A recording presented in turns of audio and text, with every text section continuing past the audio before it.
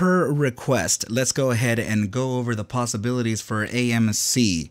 What is up, you guys? Thank you so much for stopping by once again. This is ARCa coming at you with an AMC technicals, raw price action, and statistical threat of analysis on this fine Monday. Before we get started, please make sure to subscribe to the channel, like the video, and share the video with a friend so that you and them could consider joining our trading community in Discord called ARCa Bulls. With that said, let's dive right into the charts. Okay, so we're going to start off with the statistics first. Okay, so what we're looking at here is volatility represented by this indicator BBWP. And volatility is direction neutral, so we pair this with stochastic momentum or a momentum-based indicator so we can get that bias for direction. Okay, so in this case, we're going to use stochastic momentum, which is proprietary to TradingView software, which is the platform that I'm on. Okay, so I actually ran a back test of volatility versus momentum throughout the entire trading history of the AMC asset on the daily chart. As you can see, these are all of my notes here. Okay, so what this is basically telling me is that we do have an upside actually freshly brewed, and the signal just fired today. Okay, so in this statistical backtest is actually something that I've been asked for several times, right? So I actually got it down. Okay, so yeah, we're looking at here the daily chart, and on the daily chart we have a total of 48 iterations, of which 27 were correctly guessed to the upside, giving us an averaged upside accuracy of 56.25% with an averaged upside thrust of about 44.69%. Okay, so that's upon the firing of this signal here. So what is that criteria? So we actually need for volatility, the spectrum component and the moving average to both be within the critical volatility zone, which I consider to be anything within the 15th percentile of contraction and volatility. Okay, so we, as you can see, we actually dove right into that contraction.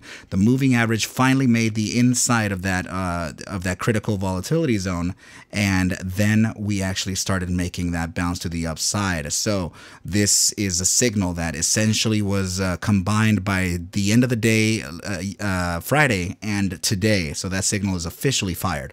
Okay, so now what could we be facing now? So what is that upside telling us? So 44.69% from our current position, meaning from the opening of the candle that we actually printed today, right over here. So it could be, you can see the metrics of the candles right up here. Okay, so and I urge you to stick around for this video because there are things here that I'm sure you haven't known before, and I promise you I can show you some things that you've never seen before. Okay, so this is this candle is opening at $6.31. So let's go ahead and just put our cursor right at that 631 zone. There we go, and measure 44.69% to the upside. Okay, so let's take a look at what it's gonna do for us. Sorry about that. So 44.69% this is close enough. Okay, so it's taking us to about 913, which is actually this candle's high. That was 915. So very, very curious that it would actually take us right to that candle top. Okay, so I like it. Okay, so another little thing that, I mean, I hate mentioning this right here, but please focus on this potential here. Okay, so we're looking at a stupid cup and handle here. Okay, so just know that I don't like this formation because it doesn't have such a good hit rate, right? So we're gonna go ahead and just note it like that, right? And then we'll make our handle right over here, right? So this is essentially what you're looking at. So the top side of the handle would essentially be right at about actually we can make a quick correction here. Let's see. Oh yeah, that's right. Actually, it would be that the top of this wick to the closing of this candle. So that would be our top side. So let's go ahead and just make a quick little adjustment here and move it to that upside, right? So right at about here, and then this will put it right to that closing of that candle. Perfect. Okay, so now to gain a price objective on this, which I assume is going to be a little higher, of course, but we take a trend line from the top of the cup, and we apply it to the very lower end of the cup, and then we can apply that trend line that we just drew to the top of the handle. Okay, so in this case, you can actually see that it's taking us to a very, very similar target. So now we have we have rhyming here. Okay, so now we can actually take from our statistical upside to the psychological upside. We can actually take a range of resistance. Okay, so in this case, now you can see that this would be essentially the area that we should be reaching within about a few days. Okay, if not sooner, right? So now let's continue on with other very, very interesting things here. Okay, so I have caught the fact that we are in a massive ascending channel here, and I have to express some type of CEOS. I'm not sure if anyone's following that, but CEOS is also in something similar. And this would be in respects to the 5-day iteration on this chart, right? So I actually started tracking CEOS when we were down here, and it has since made a monumental move to the upside since we faced that support. And if you take a look at AMC, 5-day chart, right? And we're in this huge channel, and this bottom, the bottom side right over here, actually matches the bottom side from January 4th, 2021, right before that rip. Okay, so I just want to point out that we're right at that zone. Okay, so very important things to take into consideration here. Okay, I can't even like believe that we would be actually following this type of price action, right? But what you're looking at here is another cup and handle, except on a 5-day, right? So it just goes to show us how versatile this thing can be, right? So and I hate the fact that it's a cup and handle, right? So this is essentially one large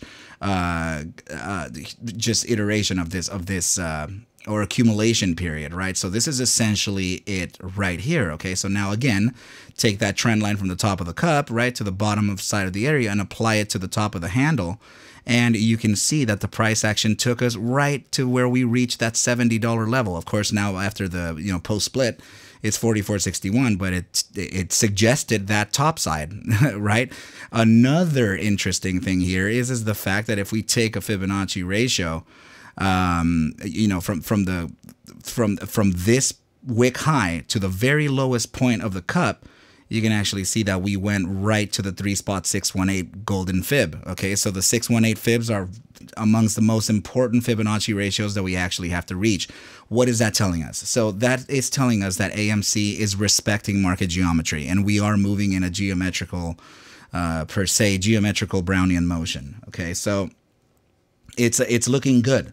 What I'm saying is that we potentially have found a floor, right? And now we are moving to the upside. Let's move on now, okay? Because this is a very complex chart, and I'm not gonna lie. So we are in a buy formation here. This is a broadening descending wedge in a very large scale, and in a smaller scale, particular to the daily chart. We can go ahead and just scooch to the daily, and now you can see that we're in that same thing. Okay, now another thing to point is that broadening descending channel in the smaller time frame is actually practicing that same cup that we are actually looking at, in a very small manner here. It was actually this huge cup over here before the run up in June. It's in a smaller scale happening here, right? And very interesting thing here is that the breakout out of this formation is playing the golden rule of 3 very well. If you watch my channel often, you'll know what I'm talking about. So you're looking at test number 1, 2, 3, and then the true breakout test number 4. We've already come back to test that the support into, the newly converted resistance into support a couple times before a continuation to the upside. The target per this cup and handle is taking us right to the resistance of the larger scale. Broadening descending wedge. So let's just go ahead and refer back to the 5-day. So it's taking us right to that resistance. And why is it important that it's taking us to the resistance of this channel? First of all, because number 4 test, the true breakout test number 4, is the usual breakout point for this, and it actually presents a macro reversal in general. The fact that it's giving us that breakout number 4 upon touching the bottom side of this massive channel, and also the fact that we floored here just below this channel and we reclaimed it, it makes the test number 5 of this larger formation be realized. It's the second most likely breakout point too. We have test number 1, 2, 3, 4 fake out, and then that test number 5 is about to happen, and the cup is taking us to that target as well. Now, the general rule of, I'm talking about playbook rules here of how to trade a broadening descending wedge, is actually finding the genesis of the formation, and that's I mean look at this, okay? Look at CEOS. This is broadening descending wedge. This was the genesis right over here. Came right to it. Okay, and then we pulled back, and then we continued on to the upside. So that's essentially what I'm looking at here for AMC. Okay, so I'm essentially saying that we could reach this $39, maybe $40 level within. I'm talking about near the all-time highs. It's on a 5-day chart. So if we're following just playbook rules here, this can take weeks. You know what I mean? But we're on an upside nonetheless. What can invalidate weeks is actually FOMO, psychological components, which can actually pressure this to the upside nonetheless. Okay, so now remember that the take profit zone of this smaller broadening descending wedge is located at 1079. Why is it so curious? Well, it's very curious that it's 1079 because it's breaking out on test number 5 of the larger channel, and it would essentially say that we need to pull back, come back to about $8.88 or $8.89, validate this newly converted resistance into support, then start that trek all the way up to $40.03.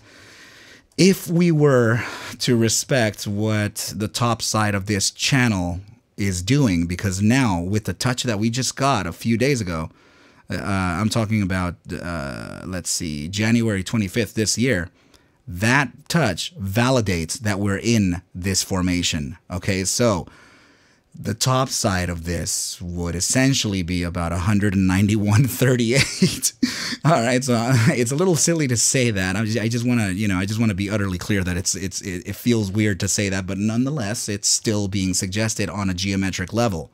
Okay, that top side is 191.38, which just so happens to land right at that resistance of our ascending channel, and it would essentially be June 20th if we were to continue. June 20th, okay? Very curious target. Why? Because it was very close to the top side of what we did here. This was May 27th, 2021. So we're just under a month from that, you know? So it's very, very, very similar. Very similar. In fact, even if we were to push this to May 26, 2023, it's just a few days before that, right? So in this case, it would suggest that the target would be right in between the 4-spot 236 at about 183.23, between the 4-spot 236 at 175.86 and the 4-spot 618 at 191.38, which is also very probable. And it's the time fractal is a little weird, and I do not like to practice fractals, by the way. Fractal analysis for me, it's a huge guess, and also it's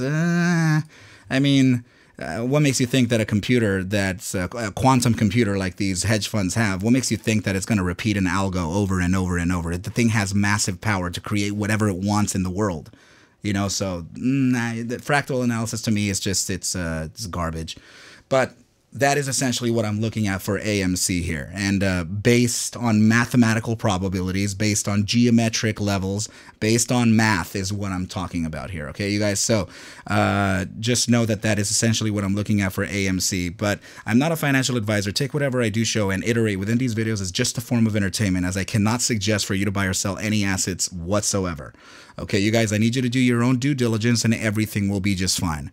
But with that said, I wish you well, a very good night, and I will catch you at the bell mañana. Adios.